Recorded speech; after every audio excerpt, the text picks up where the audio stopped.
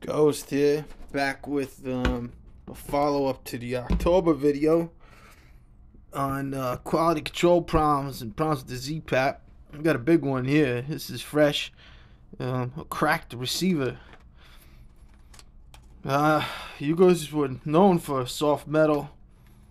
I just did the review on mine, which is still alright. It's a cracked receiver. This is the first I've seen of that. So let's keep going. Cracked receiver. We got a problem here now. Mag release is totally busted. These are on new rifles, mind you, not worn out shot ones. That's why I kept the original background here so you can see where it's actually coming from.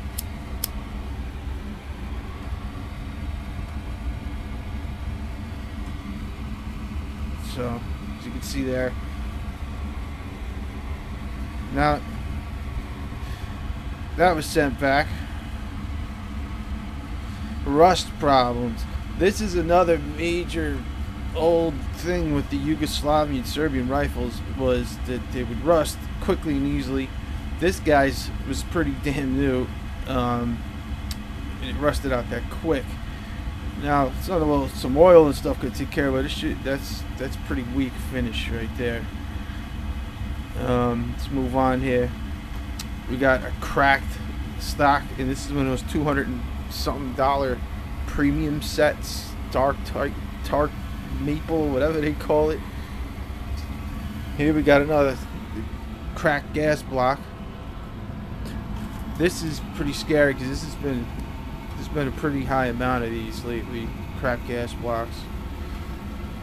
Now in here, I mean, I could let you just read for yourself, but you can see the problems do exist.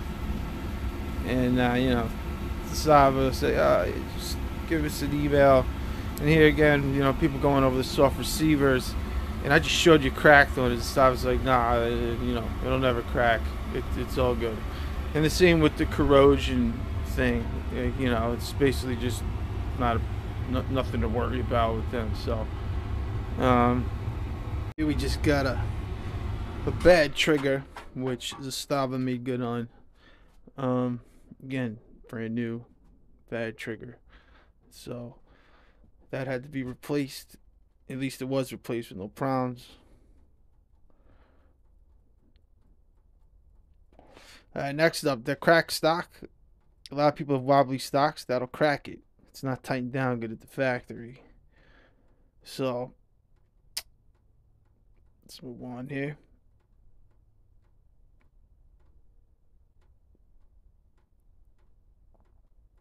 I mean, that is just a good example for you to see what happens with warranty returns.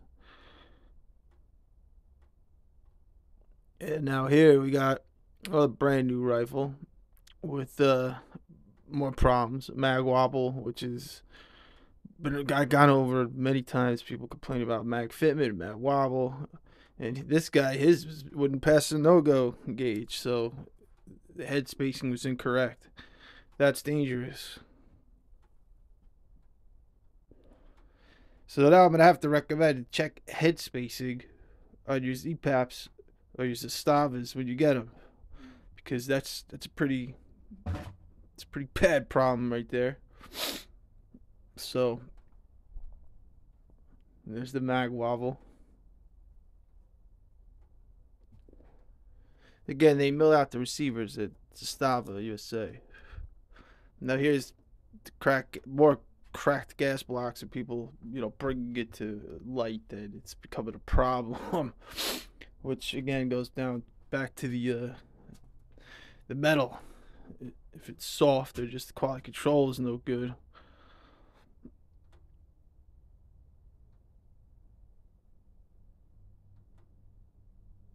Another replacement cracked gas block.